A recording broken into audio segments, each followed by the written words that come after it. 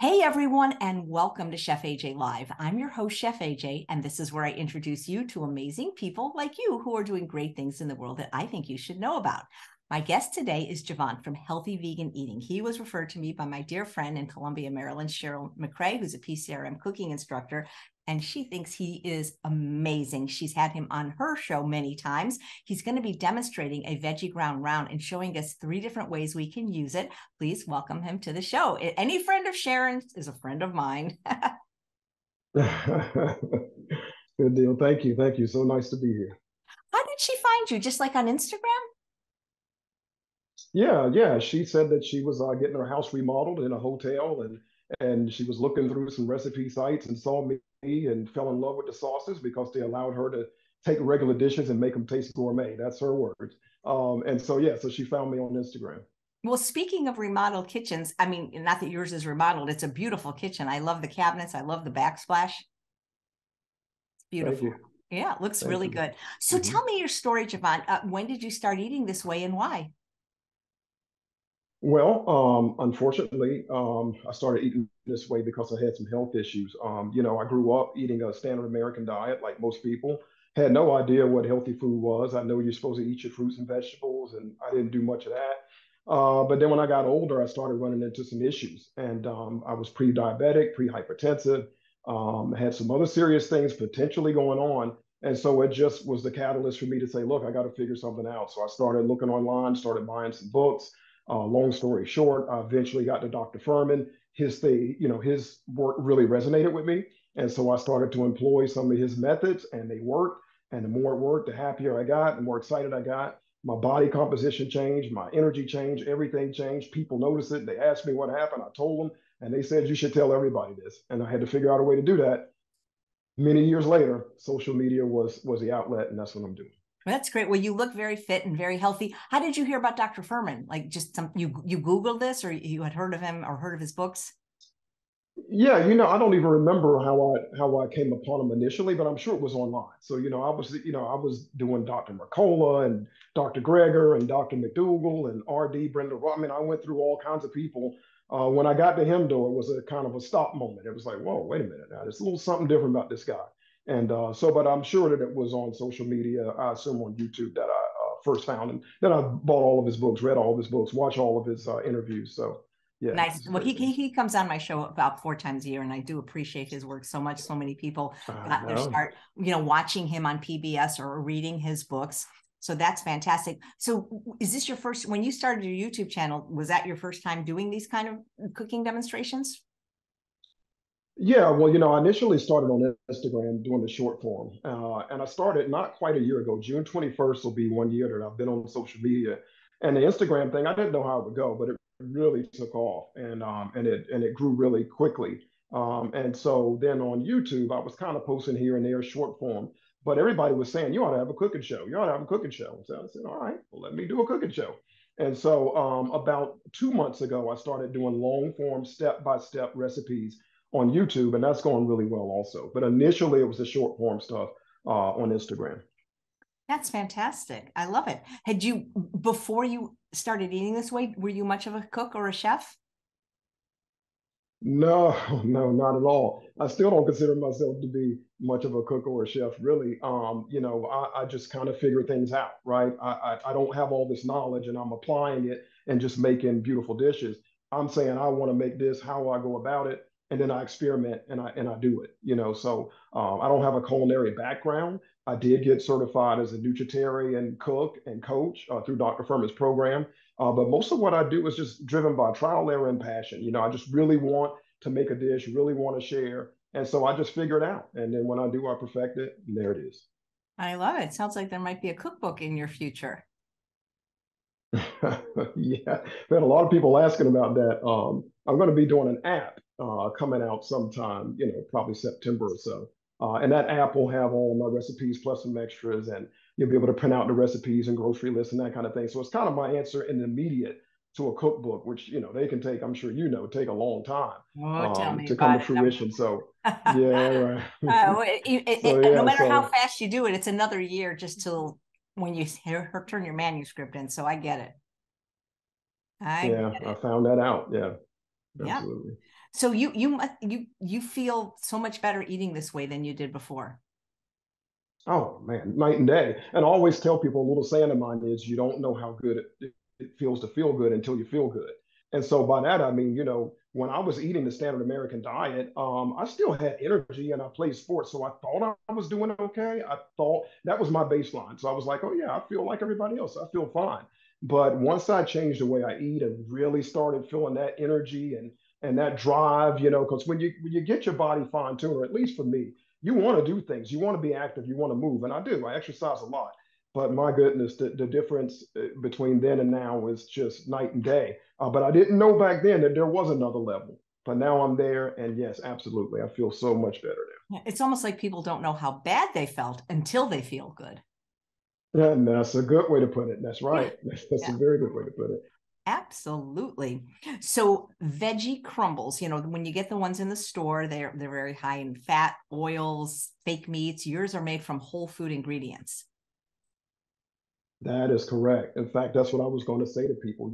That's why I don't buy the store-bought veggie meat. I decided to make Veggie Ground, and believe it or not, it's made with superfoods, and that's what I have here in front of me. I've already made some, but I just wanted to show the components of the dish. And I got some portobello mushrooms here. I got some fresh garlic, some carrots. I've got red onion. I've got cauliflower, walnuts, and then some tomato paste. So this is the base of the recipe. The only other thing that's added is some seasoning. So, and a lot of people would be skeptical, Chef AJ, and look at this and go, wait a minute, that's not going to be a ground beef replacer. What are you kidding me, man? This can't be good.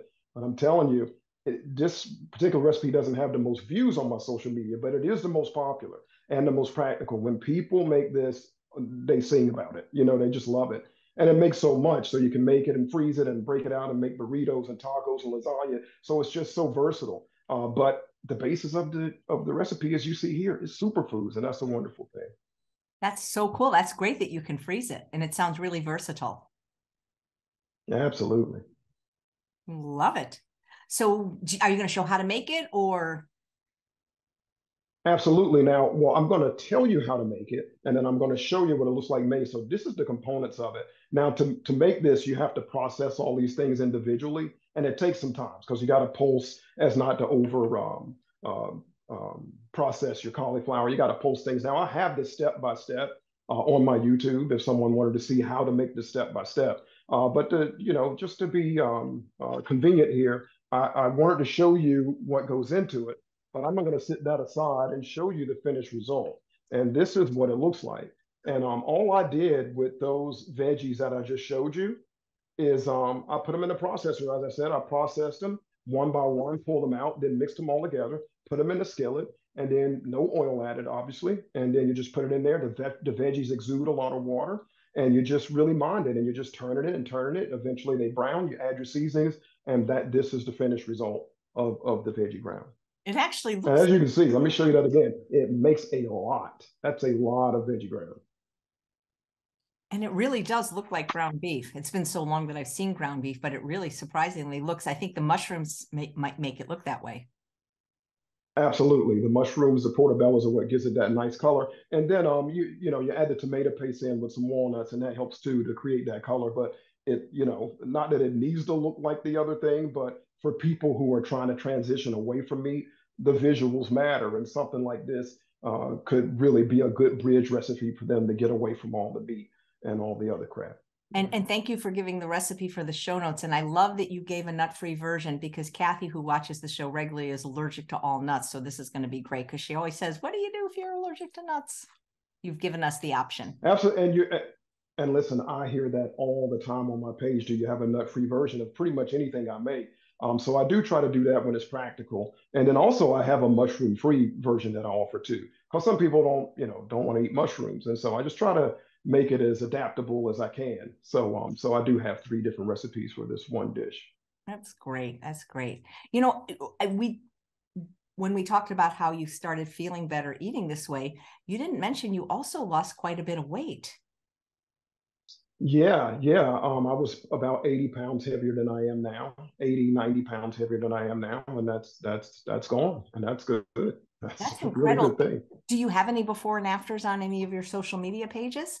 I do. Only on my very first video on Instagram that I posted, my first video was my backstory kind of thing and why I love healthy vegan eating. And in that, I showed a before picture and I showed an after picture with my shirt off and all this stuff, so you could really see the drastic difference. And yeah, big difference. And you know all about that because I watched your story and Yeah, man, you went from being heavy to being so yeah, I you know know. all about Isn't it that. fun? Isn't it funner though this way?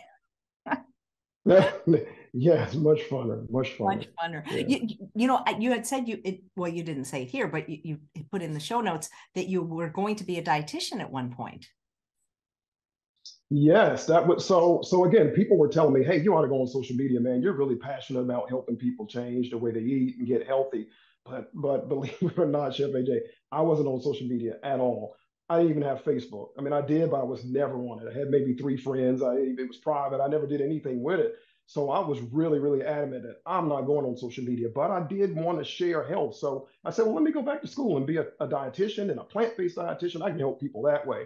And I went to school for a couple of years. And man, when I started taking my nutrition courses and saw the things that they were promoting, I was like, I can't do this in good conscience. I mean, I can't promote this. And if I'm working, for a particular hospital or for a particular entity that tells me I have to promote this, I'm going to be out of a job. So I was like, this is not going to work. So after a couple of years, I left. And that was kind of the thing that, it kept coming back to me, social media, social media, social media. I was like, no, no, I'm going to find another way. Social media, social media. So finally, I was like, okay, all right. And so it's kind of like I gave in and said, let me try this. And boy, I'm glad I did because I think I'm going to reach more people this way than I would had I been a dietitian. I mean, my following is about 450,000 right now, somewhere close to that. Yeah, I think I made the right choice. Yeah, that's incredible. That's that. I noticed behind you some books, and it seems like, is that Kathy Fisher's book by any chance? It almost looks like it to me. Which you talking about the books here? Yeah, is that straight up food? You talking about? Oh no, no, no. That's the flavor Bible. No, no. Those Okay, are those are flavor. no, it's Those are all just about okay. So spices. that's the Flavor Bible. It just I think I have that book because it looked Mhm. familiar to me. The one on the right. Yeah, yeah. The one on the right is the science of spice. Okay, that's what Or I. I guess I think this is your right. Okay, yeah, Yeah. science of spice. Okay. It just Hmm. the cover looked like Yeah. something I have on my bookshelf. Nice. Did you do a lot of? Hmm. Did you read a Hmm. lot of books when you started making your transition? Absolutely. I mean, well, I read all of Dr. Furman's. I think he has 17 books, either 14 or 17 books. I have all of Whoa. his. Have Dr. Greger's book, McDougall. I read, The Pleasure Trap. I mean, I could name them all. I read, and that's another thing too, is that I tell people my journey was not linear, right?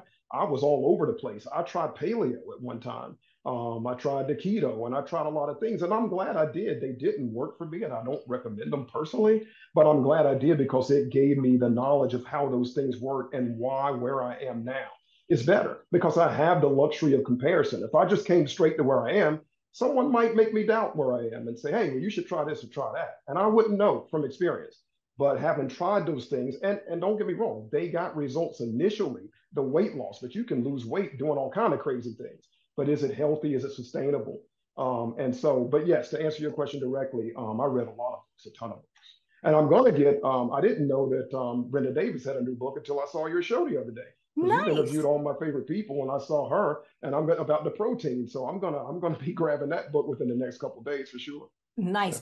So that's fantastic. I've read a lot of Dr. Furman's books, but I got to be honest, I haven't read all of them. Which one is your personal favorite? Uh, Probably it will Super Immunity and Eat for Life are probably my favorites. Super Immunity and Eat for Life. Eat for Life is his most recent book, and then Super Immunity that's a few books back. But those two are my favorite. I love them all. I literally love them all. So my two favorite are Disease Proof Your Child and Fast Food Genocide. Mm. Yes, those are good. Fast Food Genocide is very good. It didn't do as well as his other books, but man, does it have a lot of information in it. And I like that it kind of touches on, some of the other components about how diet is viewed and et cetera. So I really like that one. And Disease Proof Your Child is one that I like. And I actually give that if someone's telling me they're expecting a child, that's usually a gift that I'll give them. It's one of the gifts that I'll give them is Disease Proof Your Child. So I like that book too. Nice. So When you freeze your crumbles, you obviously you let it cool first? So you just like put it in a Ziploc bag, a Tupperware container? How do you freeze it? Do you freeze it in like little portions? Yeah, well, I use glass for everything. I try not to use any plastic. So, I use glass Tupperware, much like this bowl, but smaller. I don't have one in front of me, but a smaller version of this that has a lid. And so now, whenever I make it, it makes probably for me about 5 to 7 servings, 5 to 7 dishes that I can make with it. So I'll make the initial dish. I'll put enough in the fridge where, okay, so if I made veggie burgers a day, then I might make tacos and I might make whatever. So I'll put a little bit in the fridge and then freeze about 3 to 4 dishes worth of food portions in the freezer in glass Tupperware. That makes sense. That makes sense. Just, What's your yeah. favorite way to use it? Ooh, wow, that's tough. I love a good veggie lasagna. So I really like, and I have that on my IG, but I really like making veggie lasagna. So that's definitely one of my favorite ways. And then one of the things I'm doing today, as simple as you get, just a lettuce wrap, just spicing it up really nicely. Today I'm going to do a taco lettuce wrap. So I'll just season it up nice and put it on a little less, because that's another thing, Chef AJ, is that I don't eat a, it sounds weird, but I don't eat a lot of the things that I post on IG. Like I don't eat any bread unless I make it as to make a recipe on IG, then I'll eat it instead of throwing it away. And I don't eat salt, and I don't eat oil, and I don't eat refined wheat, and I don't eat rice, and I don't eat sugar. So I don't eat a lot of the things that I make. But I always want to be mindful that there are people out there who will never make the transition and even get healthier. If not healthy, yes. I mean, not everyone will eat on your level or my level or this level. We're not looking for perfection, but I try to make what I call these gateway recipes that still aren't quite where I am or where you are, or maybe where someone wants to be. But it's a good little step, to make some progress and build on that and make that other step and make that other step until you get to where you want to be. Yeah. So you don't eat, we pretty much eat the same. I don't eat wheat. I don't eat oil or salt or sugar. But how come no rice? Not even like black rice or red rice, just zero rice? Well, I'm pretty much in lockstep with Dr. Furman on this, in that, white rice, the good stuff's been removed. You take out the bran, you take out the fiber, you take out the germ, you're left with just the endosperm, and it's high glycemic with no nutrients. And that's like the opposite of what you want to do if you're nutritarian. You're looking for low to moderate in calories and high in micronutrients. And rice is the epitome, it's the polar opposite of that. And then the issue with brown rice and dark rices in general is that rice tends to absorb more arsenic out of the soil and the water that it's grown in than other plants if you put it in the same water. And so brown rice has the nutrients, but the problem is it can be high in arsenic. Same thing with red and black. And I'm aligned with Dr. Furman. If you can find a source for rice and the water's pristine, or at least it doesn't have high levels of arsenic, okay, go for it. But for me, rather than look for that particular rice or that particular source, why not just eat some quinoa? Why not just eat some millet? And they have arsenic too, but at a much lower level than the brown rice. So those are kind of my go-tos. And sometimes I'll do cauliflower rice and I just leave the rices alone. But I'm not again, if you to each their own, and if that's what someone chooses to do, or they can find that rice that's low in arsenic, it's a nice healthy grain.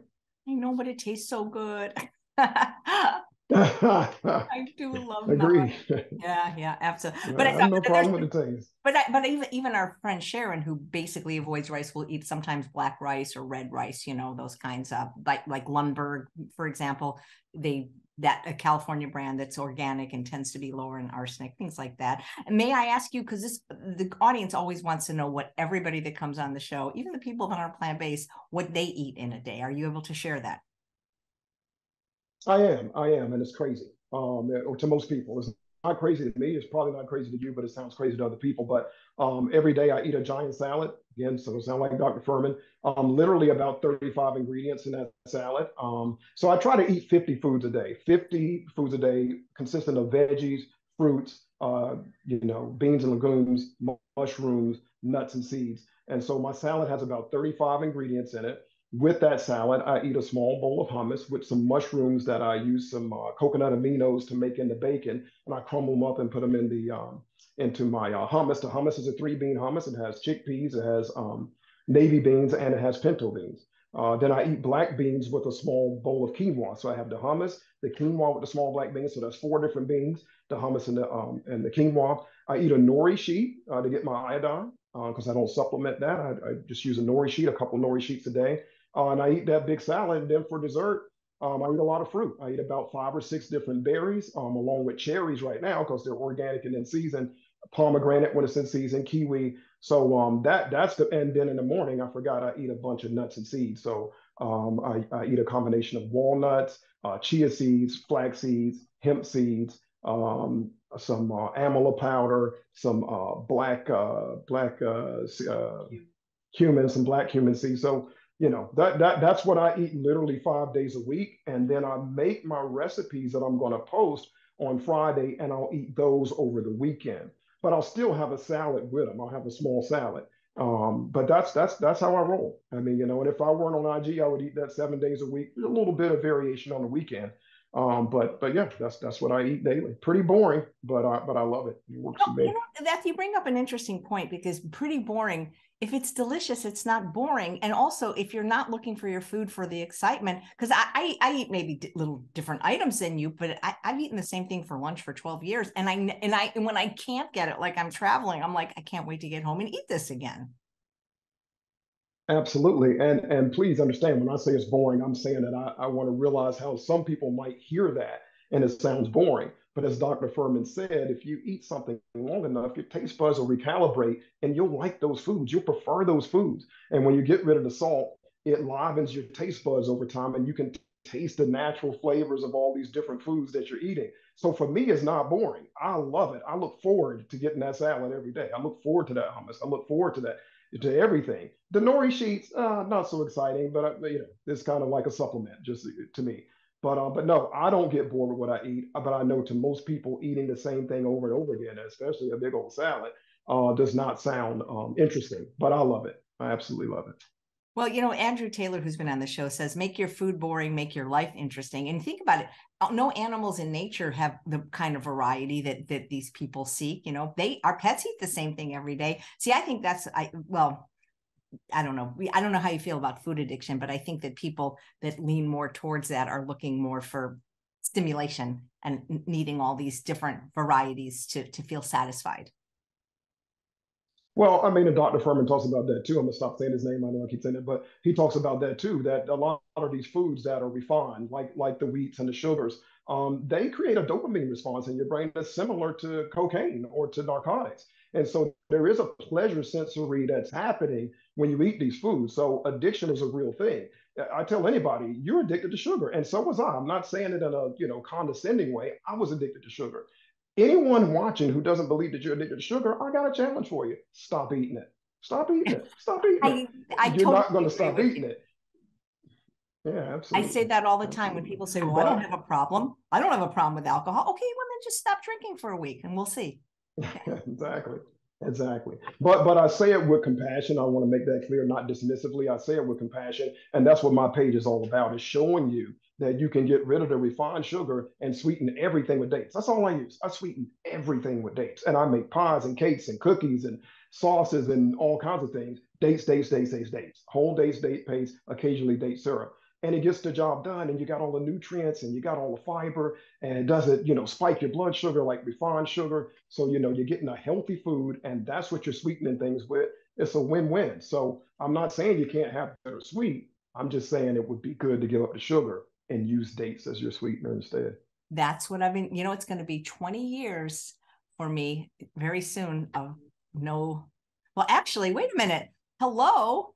Today is July 6th. It's 20 years today. Yeah. This is amazing. You're here on my 20-year sugar-free anniversary. And that's the dates are what did it Oh, for me. wow. Well, that's cool. I mean, so then that's perfect. You have the perfect guess, because I consider myself the date man, and I'm not even joking. Yeah, and people even call me that sometimes just because of how much I use dates. So it's appropriate, and maybe kind of karma that I'm here today That is on your sugar-free I date. didn't even think about that. And my next book is a dessert cookbook, and everything is sweetened with fruit, primarily dates. So yeah, we're kindred spirits with that. I'm guessing because your food's so good, you probably don't enjoy restaurant eating as much as maybe you used to. Yeah. And Sharon had asked me that question, and I don't, yeah, I don't like to sound like a snob, you know what I mean? And I don't feel like I'm being a snob, but I don't eat at restaurants. Like I don't like. I just don't. The last time I ate at a restaurant was 3 years ago, and it was kind of out of necessity because of where I was. I didn't really have an option. But when I say I don't eat oil, I don't mean most of the time. I mean, I don't eat oil. You know, when I say I don't eat refined wheat, I don't mean 364 days. Yeah, I mean all the time. When I don't eat right, I don't eat the things that I don't eat, and I don't miss them. And so going to a restaurant. Now listen, like I told Sharon, invite me, I'll show up. Yeah, I'll drink some water and we can chat. I can offer the conversation, but I just don't budge on that, you know. And I'm happy with that. I don't feel deprived. I don't feel like I'm missing out. None of that. After what eating this way has done for me, there's no greater gift that I could be given. And I'm not going to compromise that by just, going to a restaurant. Oh, I'll have a little oil. I'll have a little of this. That's fine for people who want to do it. I'm not knocking it. But for me, no, I don't Well, budge. good, So good for unless it's a you. restaurant yes, thank you. Thank I you. know. I love that you don't make exceptions. And I, like you, didn't go to restaurants, especially after I lost weight for like 10 years. But then an interesting thing happened. I moved from Southern California to Northern California, where there are 6 restaurants. Four of them are, 3 of them are vegan, 3 of them are not vegan, that have vegan menus and SOS free menus. I didn't do this. The people before me did because they had heart disease and obesity and diabetes. And so now I could go and it's SOS free. And that's never been happening in my life. And it's like unbelievable that the restaurants do that for us.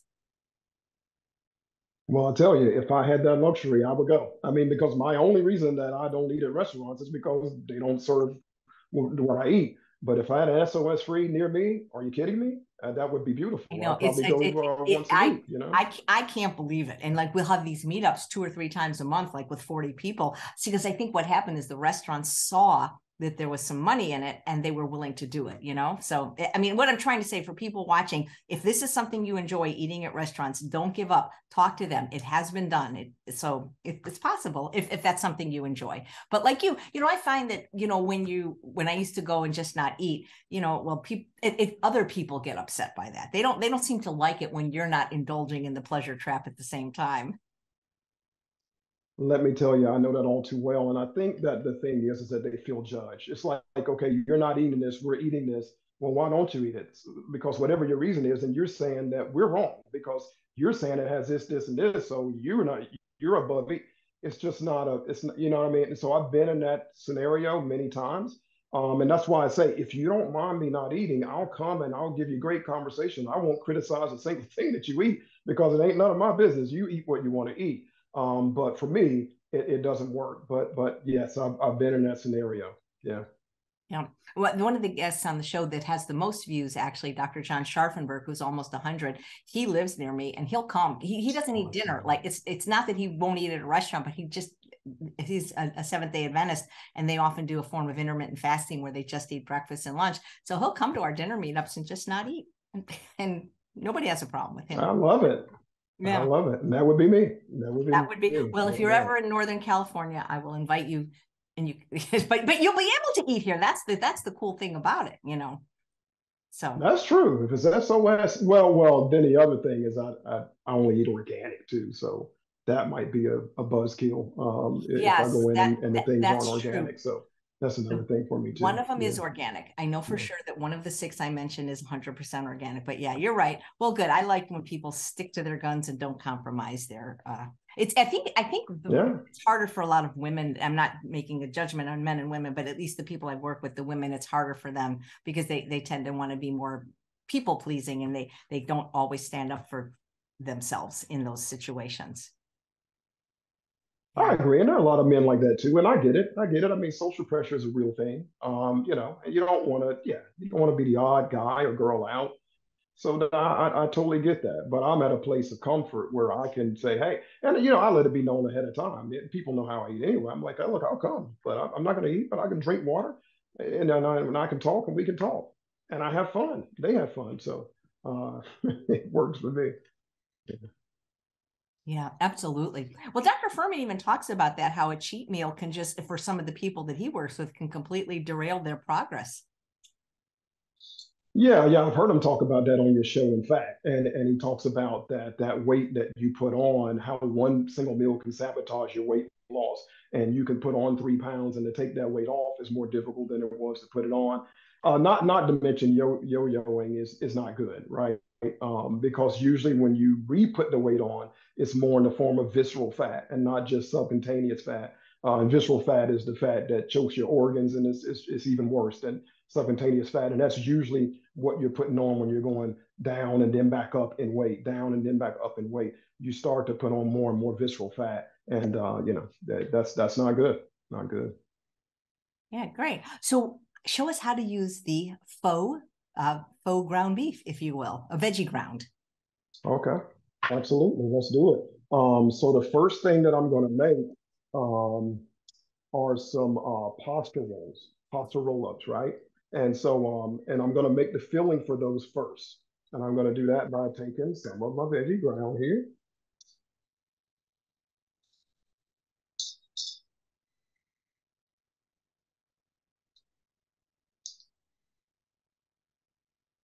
Okay. And to this, I am going to add some lentils.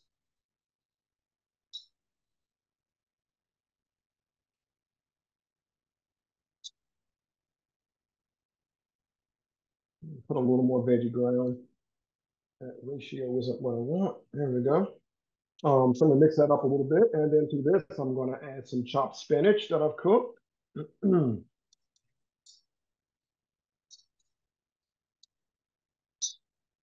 I'm just going to mix this. And this is going to make up the filling that I'm going to stuff my pasta with. I'm just going to mix this up. Now, again, I don't eat salt, and so I'm not adding any salt to this. Not to mention that the veggie ground is seasoned really well. You know, when you make the veggie ground, you're adding all kind of spices, so it has a really nice flavor. But most people might want to add a little salt and even garlic to this. I'm not going to do that. I'm also going to add a little tomato sauce to this, by the way. And the tomato sauce also is well seasoned. So there's lots of seasonings here without adding extra. But food is all a matter of personal preference. So you would mix it, you would taste it. If it's what you want, you go with it. If you feel like you need to tweak it, then you tweak. But I'm going to go with those things and mix this up some more. What advice do you have for people with, I find that it's very easy, or at least it was easy for me to eliminate sugar because we had fruit and dates and oil. You have things like, nuts, seeds, and avocado if you need the fat, but people seem to struggle the most with salt. Would you agree that that seems to be, at least for the people I've met, the hardest? Yes, indeed, I do agree with that. And if you're like me, it's one of the hardest ones to replace. I always felt that the most empowering thing when you're trying to transition away from sugar or refined wheat is to know how to make a substitute. And that's what my page is all about, showing you that, okay, well, you're not eating sugar, but let's use these dates and we're still going to make those chocolate chip cookies, or we're still going to make whatever. Salt's a tough one, particularly for me, because I eat nutritional yeast, but it has to be certified organic. If it's not, then I don't eat it. And there's only one company I know of that does that. But my point is, I was using a salt substitute that Dr. Greger recommends. And then I realized it had nutritional yeast and it wasn't organic. So I said, that's a no go. My go around for salt is to use coconut aminos and to use miso paste. And so that's what I do to add salt to dishes. But as far as a topical, that's a tough one. For me, I was determined, and so I did it until my taste buds recalibrated, and I didn't need that salt anymore. And as I said, I'll make like some bacon mushroom using the coconut aminos, and that has a salty flavor, nowhere near the sodium that table salt would have, but I still get a little bit of saltiness in there. But for other people, I would say ratchet it down, put a little less, a little less, a little less, and try to work in the coconut aminos and the miso. How long did it take for you to experience food still tasting good without salt? Oof, it was tough. But we're not tough. For me, it was probably a couple of weeks. But again, remember, my palate is already adjusted because I eat mostly fruits and vegetables and nuts and seeds. I eat a salad every day, etc. And so for me, I'm sure it was a lot quick because salt, Chef AJ, was the last thing that I said no to, right? Because I thought, okay, They recommend 1,000 milligrams of sodium per day or less if you have, if you're pre-hypertensive, if you have high blood pressure, then they recommend 1,000 milligrams or less a day. So I said, I'll just do that. And then I'm within the safe range. But then I heard Dr. Greger and Dr. Furman both say, look, it's not just about that. It's what it does to your endothelial lining on your cells. And so it's not just about high blood pressure. Salt is a problem, not to mention when you eat more salt, you're going to urinate more and you're going to take out other nutrients and other electrolytes and other minerals that you need. And so, I've always been someone who really responds to facts. And so when I heard that, I was like, okay, all right, I got to get rid of this some way. And so then I tried Dr. Greger's thing. Can't do that because the nutritional yeast are not organic. And then that's when I kind of gravitated to the miso and the coconut aminos, but it took some getting used to because I was used to having salt in my hummus and on my quinoa, and it was tough at first. But now I use the bacon and the salt from that, the bacon, mushroom bacon, and the salt from that to create that taste. Nice. Nice. It's funny, you said that this wasn't one of the most popular recipes on your social media, but what is, out of curiosity? Well, now I want to restate that then if I said that because it's super pop. It's my most popular recipe, excuse me, in the context of the response that I get from it. But what I'm saying is my loaf bread, my flatbreads, because I don't use wheat. So I've made some flatbreads using just oats and water. Of course, the oats have to be certified glyphosate free. They have to be organic, but just using just oats and water. I've made a flatbread using almond flour and water. I got one coming up with tiger nut. I've got one coming. So, and then I've made loaf bread that was wheat free and oil free. And those 4 or 5, and then I made some chickpea chocolate chip cookies where I use chickpeas and some nut butter and some chocolate chips, and I made those, and those all have like almost 2 million or 2 million views or something. They're off the charts as far as the other recipes, but as far as response and durability and consistency, and people just love the Veggie Ground would be number one in that regard as far as response. So it's very popular. Nice. Mm-hmm. I Mm-hmm. love it. I love things So that. so I've set my veggie. So do I. I've set this aside, right? That's my feeling. And one thing I'm going to do is top these pasta rolls with cheese sauce. So I'm going to make my cheese sauce right now. And to do that, I'm going to use some cannellini beans, some sunflower seeds, some nutritional yeast, and some lemon juice. So this is what I'm using. Now, again, I'm salt free, so I'm not eating salt. If someone were going to make this particular recipe, and this recipe is on my IG, if you're going to make this particular recipe, you could add salt and you could add garlic again. Always, one of my sayings is there are no rules, right? It's eating, it's what you like. But I'm giving you the base of the recipe. You can take it as is, or you can tweak it to what your particular taste. But this is what I go with. So I'm going to make this sauce here.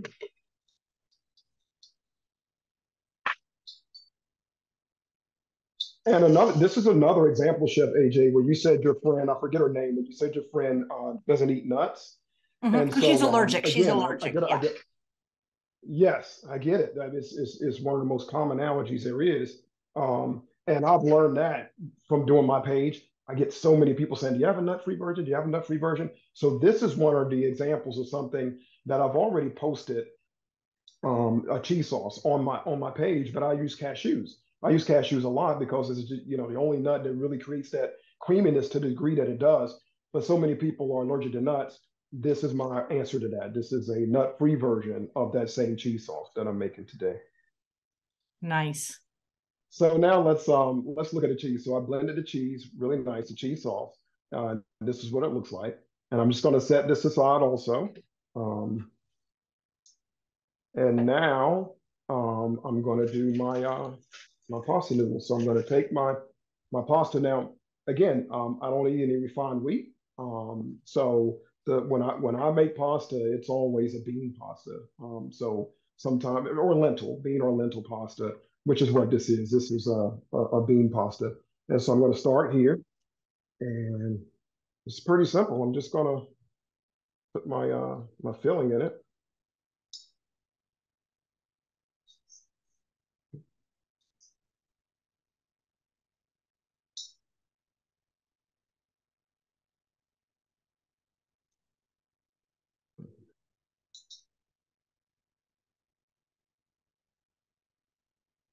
Okay. And then uh,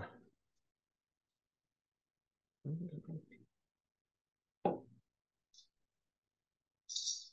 just a little bit of cheese sauce inside, just a little. So I'm going to be topping it with tomato sauce and cheese sauce also. So I'm just putting just a little bit inside of the sauce here. And then it's simple. You just roll it up like so. And that's one roll right there. Okay. I'm going to do a few of these.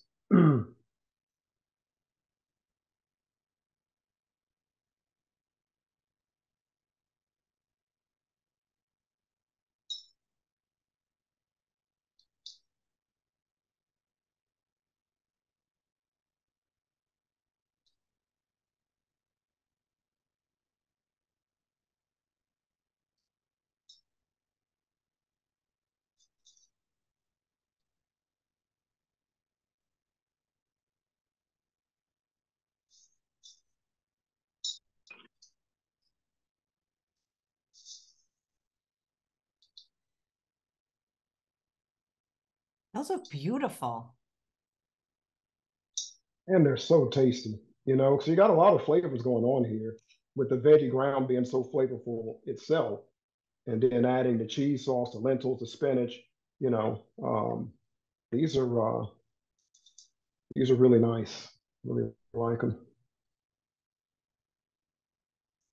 And it's simple, you know, Chef AJ, the veggie ground for people who follow me, you know, I tell them keep veggie ground on hand.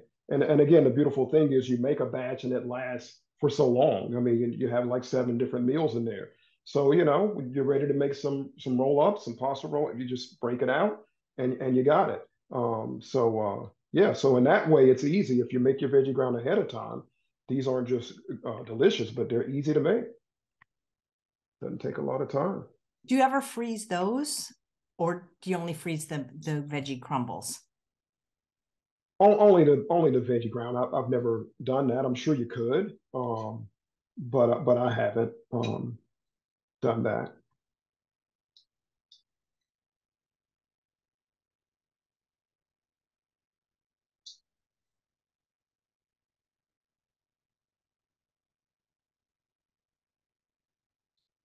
I'm going to do one more.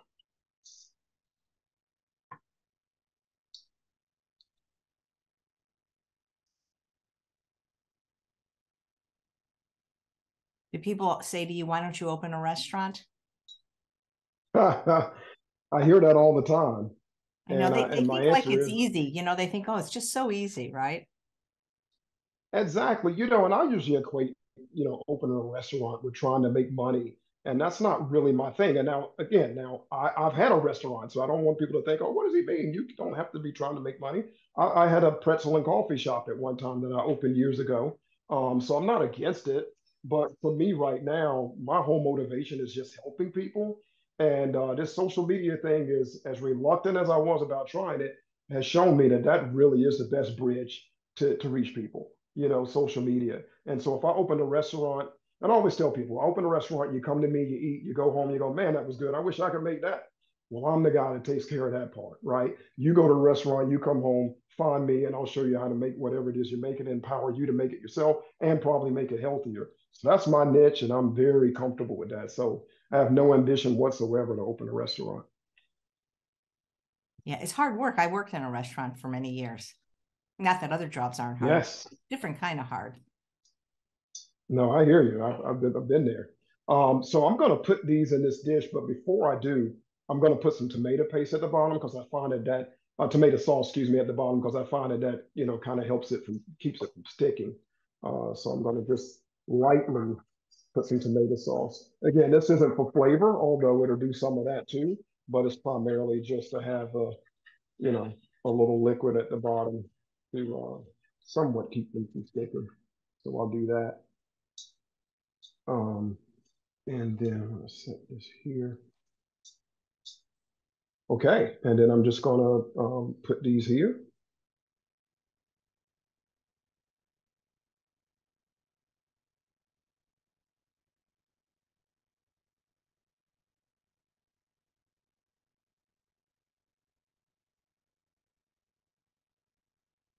Okay. So that's that. And now I'm going to put a little, I'm going to put a little tomato sauce over top of these, just to, And I assume you made your own tomato sauce.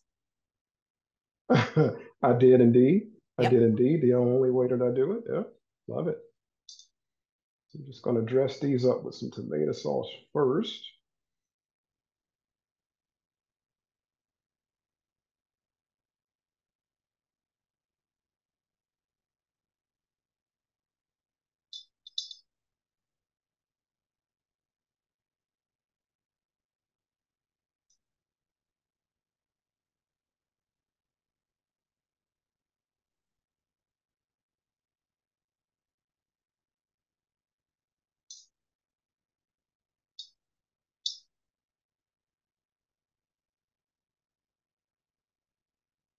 Okay.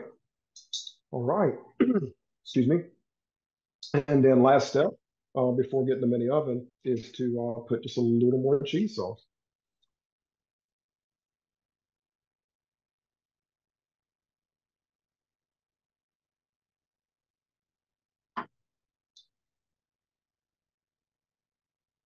That looks positively decadent. Thank you. You know, it's a pretty simplistic dish. It's not that complicated. I do make some things that are more involved, you know. Um, but I agree. It's a simplistic beauty, but nonetheless it does look great. I know you've done a few presentations for Sharon's group, Eat Well, Stay Well. What recipes did her group get to see you make? The most recent two, I did my deal ranch burger. I was keeping it simple. And then before that, I did a salad with no chicken mushrooms. So it was a bowl, basically, a salad on a bed of quinoa. And then I had some vegetables and some strawberries, and then I sauteed some mushrooms in water and broth, and then and put those on with it, and then made my deal ranch sauce for them also to go over it. Deal, Deal. Dill. Oh, dill. Sorry, I don't hear very well because Yes, I yes. thought you said deal because there's a well, no, you know what? I've got Dr. Deal on my mind because I thought you said deal, Dr. Hans Deal. Dill Ranch. Okay, got it. I got to get my. Right. Are you more of a savory guy Okay. Savory or or sweet? sweet? What if you had to pick savory or sweet? Which are you? Oh, if I had to pick. Well, when you say that, that makes me feel like if I pick savory, then I have no more desserts to eat. So I think, And but if if you you're needing pick, the if, yeah. context, go ahead. No, I was gonna say if you pick sweet, you can never have. No, I mean, I just said that because I used to be such a sugar addict, but now, like, given a choice, it's not that I don't enjoy dessert, but I seem to like savory dishes a little bit more. Not a lot more, but maybe a little bit more. Mhm. You know, I mean, I like a balance. I'd hate to choose. If I had to choose, I would probably go savory, probably, just because I don't eat a lot of sugar in comparison to most people. So I guess I could do better, if I had to do one or the other, doing the savory. Still make great stuff like this. So that's that. So those would go into the oven, and then when you break them out, um, so again, I mean, this is the end result. Okay. And these are just some that I cooked earlier. So they didn't just come out of the oven. So they don't have that beautiful, sparkly, moist look. But I just wanted to be able to, because I know we have in the confines of time here, I wanted to be able to show people what it looks like when it's cooked. And so I made these earlier. And so, you can see pretty much the same thing.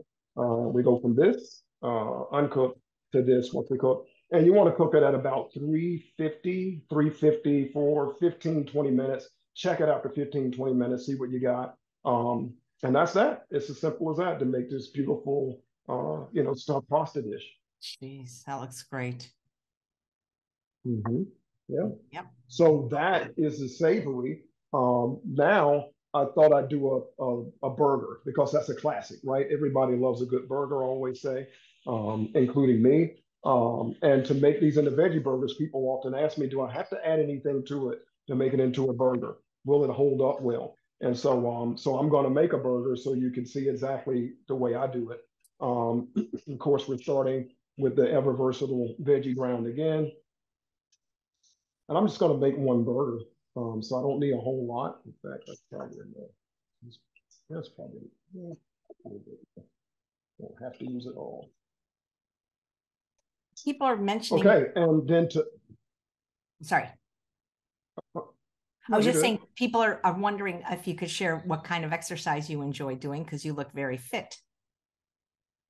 Oh, well, thank you to whoever said that.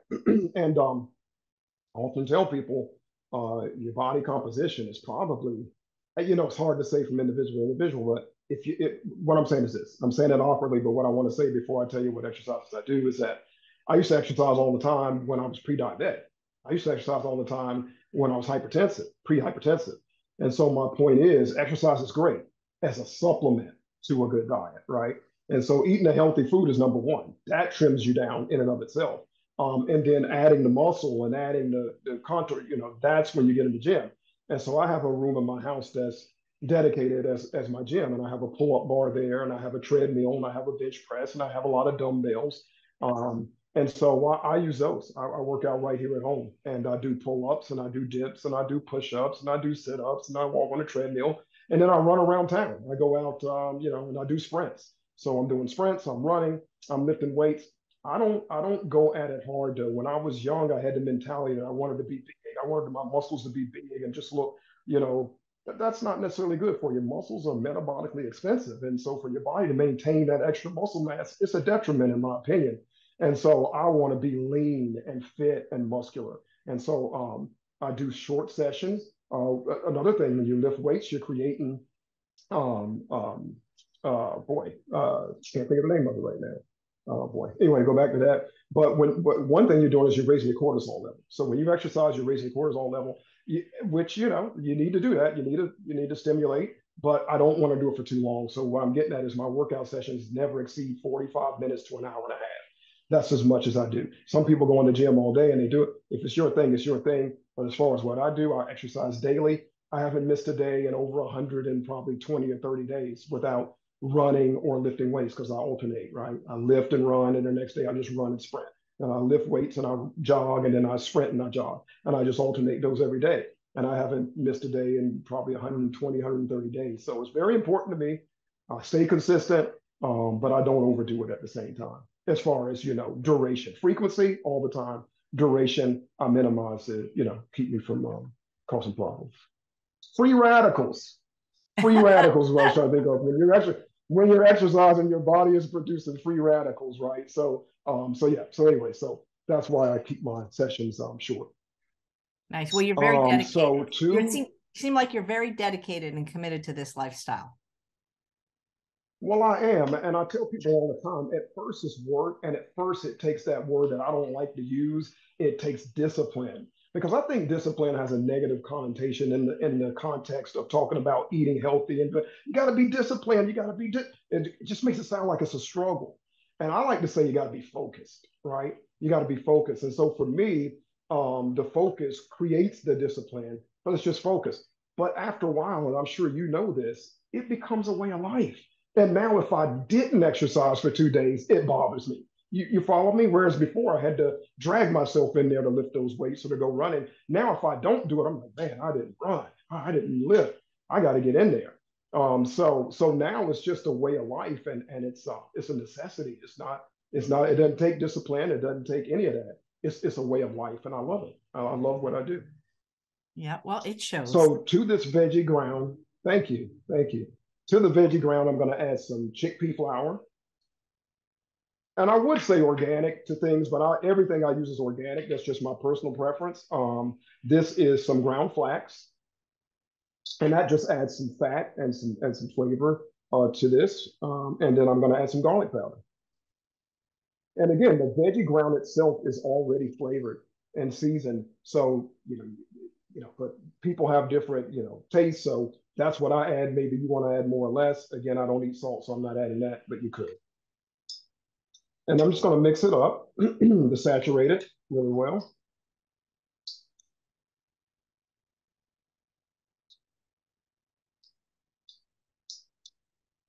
When you cook for yourself, do you batch cook at all?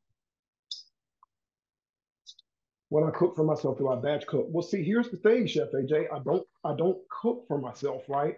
No. Let me say yes to that. Let me say yes to that because again, what I eat is the same thing. Excuse me, Monday through Friday. But part of my meal is eating quinoa and eating millet. And hummus. So if I'm eating quinoa and beans that week or millet and beans that week, I'll cook it all on one day and I'll put it in those same glass containers I told you about, right? And then the same thing with my hummus. I'll make the hummus in one big batch and I'll put it in those containers I was talking about, and then I'll eat it throughout the week. But cooking like this, I really don't do unless it's for my IG. Again, I'd be happy eating a salad every day, but because I have this page now, I'm required to eat chocolate pie. So I do. But if I weren't, then no, I wouldn't be doing any batch cooking at all. Just the quinoa and the hummus ahead of time. Okay, so I think I got this where I want it. I'm going to move this to here, and I've got my burner here. I'm going to get it going. Let me hold off on this. Got my cast iron skillet here. Hands are gonna get dirty. Part of the process.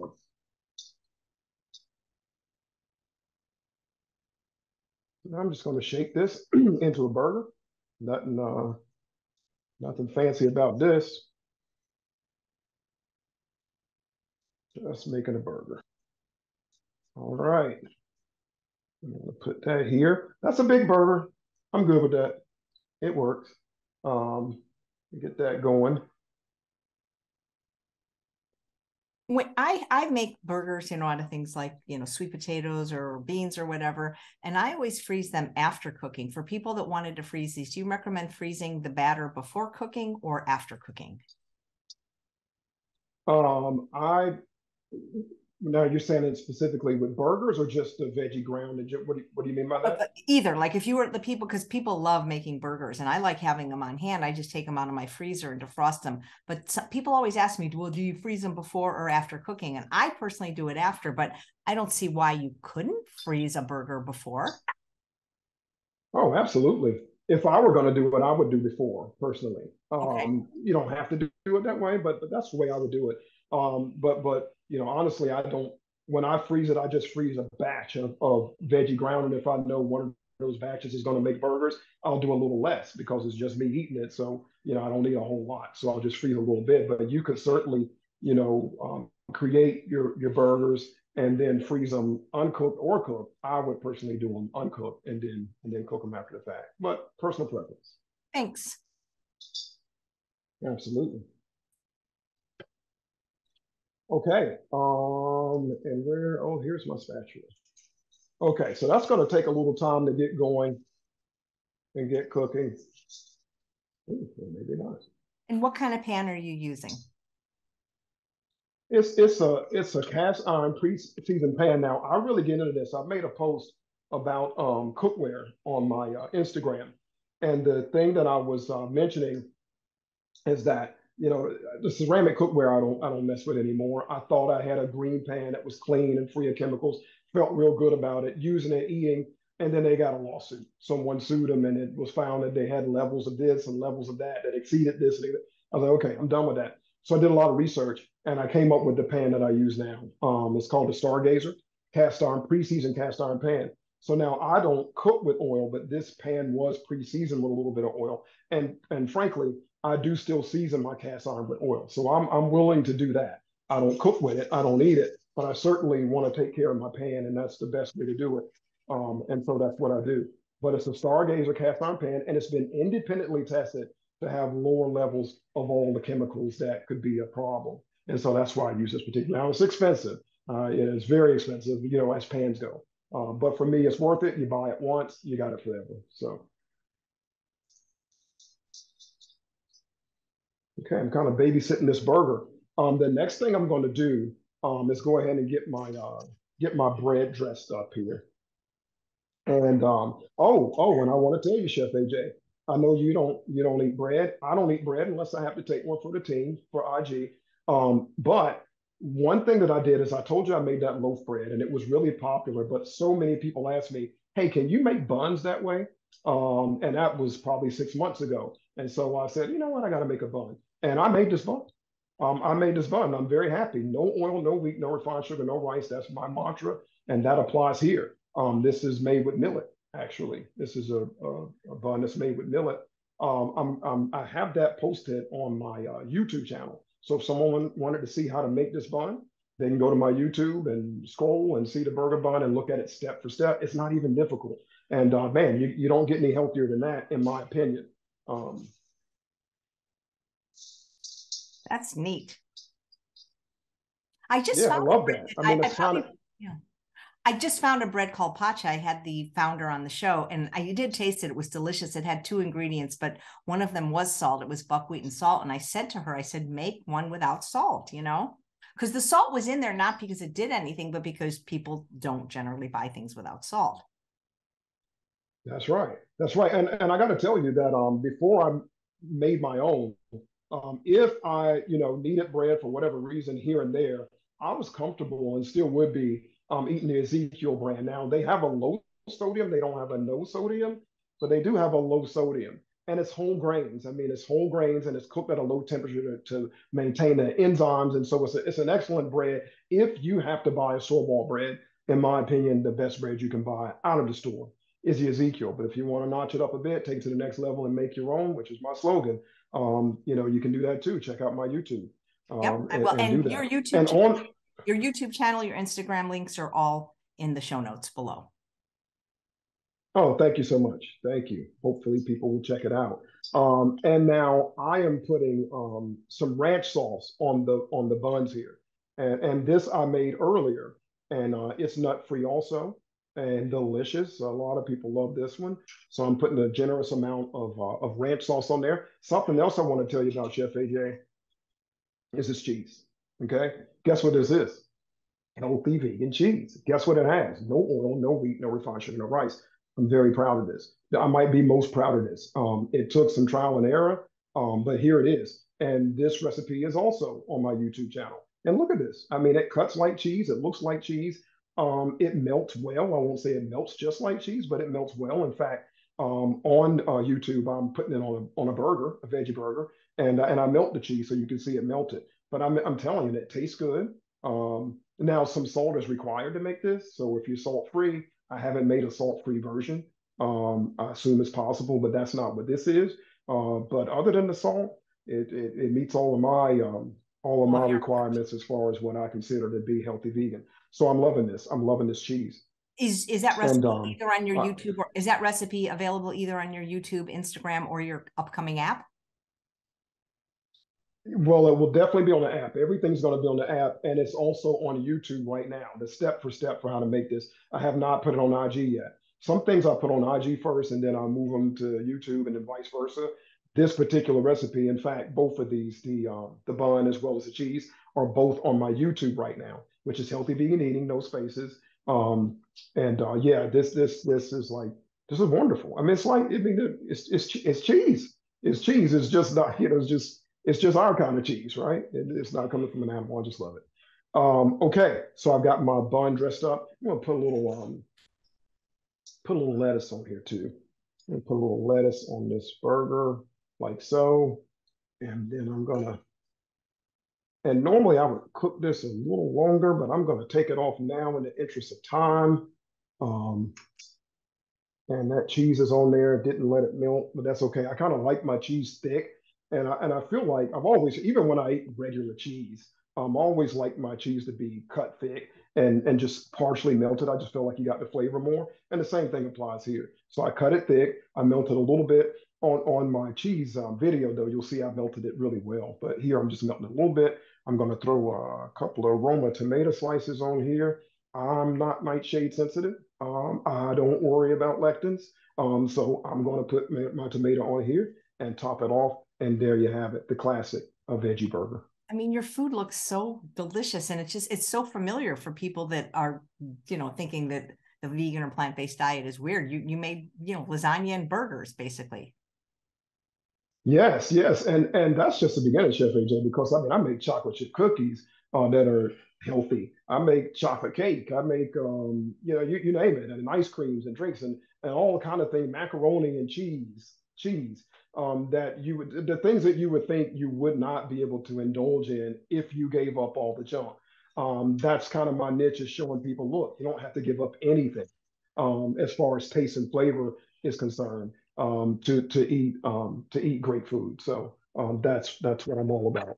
Absolutely. No deprivation. Okay, and my last, so that, no, not at all, not deprived at all. So I did my savory dish with the pasta rolls.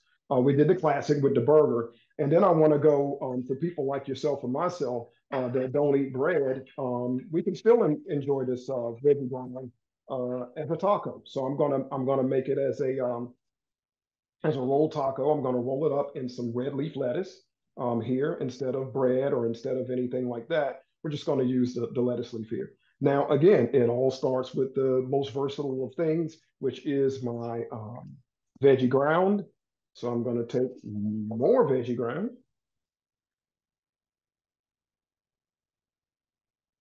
What's the name of the cheese that you showed on your YouTube channel? I'm going to get that link and post it for people. What's the name of it? I just called it, well, I started everything with vegan. I just put vegan cheese, oil free, wheat free, something like that. Oil free, wheat I'll free, find vegan it and cheese. put it in But the show. I'm relatively new. So if you get to my page, I only have roughly 15, 16 cooking show videos. So it won't be hard to find. Mm-hmm. There's one that's called Simple Vegan Ricotta Cheese Oil Free. That's not it. I do have that. That's made with cashews, though. That's not what this is. I can let you know the name of it. Okay. I can't remember exactly how I titled it, but I'll let you know. All right. And then you can put it in the notes. That'd be add it great. to the show notes. Okay. Absolutely. That'd be great. So this is our Okay. final So demonstration. this is our final one, and I'm starting with my veggie ground again, and I'm going to add some seasoning. Again, if you want to see the recipe and see exactly what I'm putting in it, this one is on my IG, and I'm just going to mix that in, nice and easy. Excuse me. And the veggie ground is already cooked, obviously, but it's just plant. So this one's super easy, is what I'm getting at. Once you have your veggie ground thawed, I mean, all you need is some lettuce. Let me go ahead and make my, I'm going to put some guac on this one too. So I'm going to go ahead and cut my, or at least some smashed avocado. Technically, it won't be guacamole, but it will be some smashed avocado. So I'm going to go ahead and get that ready. And what spoon will I use for that? Yeah. Get stuff on it. It's all right. Work.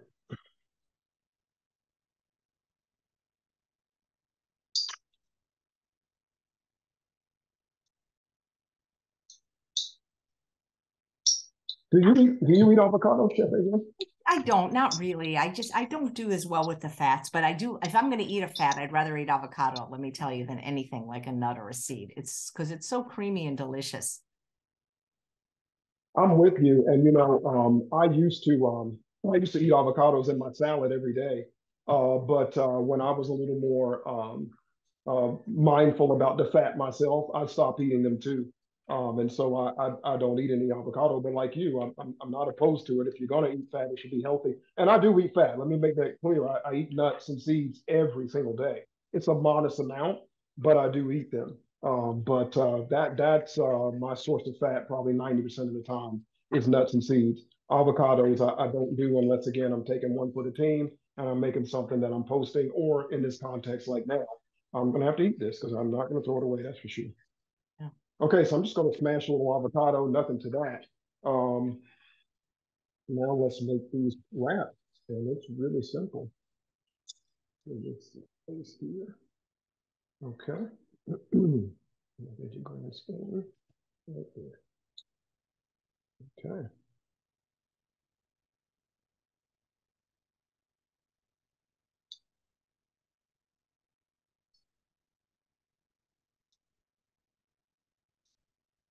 That's my veggie ground.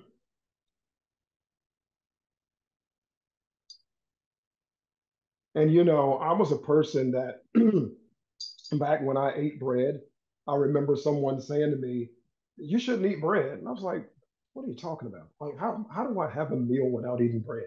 What if I want a sandwich? What if I want whatever? I have to have bread." I literally could not see how you could eat without bread. And I'm telling you, no one, for someone who hasn't tried it, it might sound a little off, but this is delicious. Putting sandwiches on wraps, on lettuce wraps, is absolutely delicious without the bread. So I'm going to top that with some red onion. And I like to put the red onion and even the tomatoes on before the guac, because I found one thing with these type of sandwiches, when you go to pick them up, they can be a little flimsy. So you got to be very deliberate about eating a sandwich like this. And I found that if I put the guac on top, it kind of helps the other things stay. And so I put the smaller things like this beneath the smashed avocado. I keep saying guac, beneath the smashed avocado. And so that's that. And then I'm going to put my smashed avocado on here. Your food is so pretty too. Thank you. I mean, that's important. I agree. In fact, I have a saying. Got a lot of sayings, don't I? I've got a saying that we take our first bite with our eyes, and I didn't make. I mean, people have already said something along those lines, but that's just my way to my phrase it. We take our first bite with our eyes, and so I think that the presentation is key. Particularly for someone who's transitioning. Again, if you think you like something and if it looks good, even if you're not accustomed to it, you're more, it's more inviting, and you're more likely to give it a try. So it's important to me that the food looks good.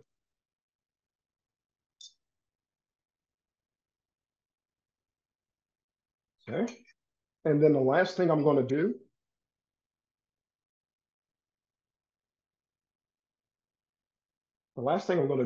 is put some chipotle seasoning on it. Okay. I'm just going to sprinkle that over. And that gives it a little kick, a little taste, and it looks good because it's red on green. And so that's that. And the theme for this one again, Chef AJ, for this particular lettuce wrap, the theme was simplicity and health. Right. This is a super healthy dish, and assuming you have your veggie ground already on hand, it doesn't get any simpler than that. You can't get any simpler than that. So now I want to bring everything back out here and just show, just a few of the things that you can make with this delicious and, remember, super healthy veggie ground. Everything from savory to the classic to the healthy simplicity of lettuce wraps. If you got your veggie ground on hand, anything's possible. Anything's possible. Lasagna, burritos, give me more, tacos, anything you can name, anything that you would need beef for. Veggie ground is that answer, and that's why I guess it's my most popular recipe, even to myself. Love it. Oh, wow. Love it. Javant, you're very talented. I can see why Sharon is such a fan. I am too now. Thank you so much for this wonderful presentation. Well, I want to thank you. I want to thank you because you are Chef AJ, and you are someone. I'm being serious. I don't get into all the star stuff. You're a person. Yeah. I'm a person. But I've watched you interview all my favorite people, and for me, when I watched this back, and it's not Dr. Furman, and it's not Dr. McDougal, and it's not Dr. Greger, it's Javant. I know. Whoa. And Chef AJ. And Chef AJ. Oh, come on now. I love it. Thank you so much. Thank you. And please come back anytime. You're very, very talented in the kitchen. I would love to. Ask me and I'm here. Thank you. And thanks all of you for watching another episode of Chef AJ Live. Please come back tomorrow for another fabulous guest.